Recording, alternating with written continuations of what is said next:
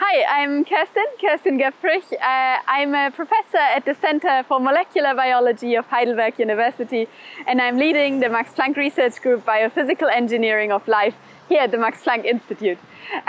So today I would like to show you what we actually do to build a cell from scratch, from non-living components, and make our own molecular hardware. So let's go!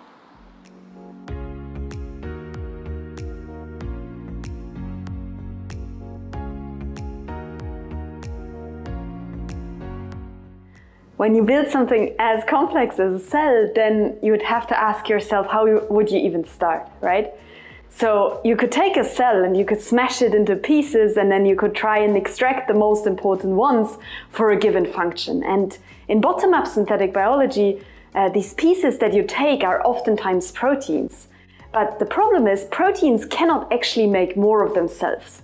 So if you're serious about building a self-replicating living entity, then you need the entire machinery to make the proteins as well. And this is complex.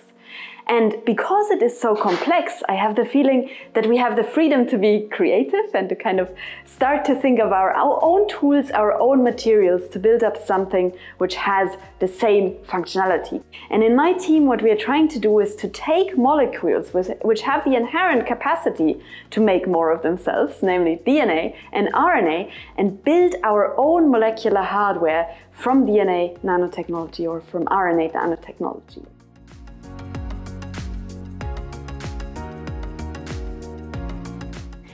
So what do we do? DNA and RNA origami is about folding DNA, so not about genetics, it's purely about architecture. It's about making functional components from scratch that operate on the inside of a synthetic cell. So far we've been building components like mimics of cytoskeletons or of pores, mainly from DNA origami. However, this requires chemical functionalization, and this is why we believe that RNA origami, where we can incorporate function more easily, is actually our way forward in the future.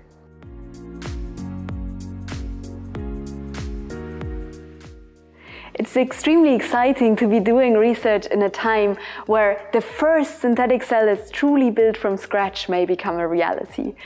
But at the same time, the journey towards it also really proves to be worthwhile, because we see technologies in the most unexpected areas.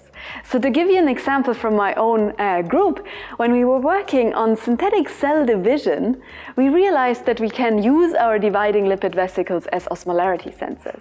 So you see how even though we are working on curiosity-driven research, the applications just come about in the most unexpected areas, and I think that's really fascinating.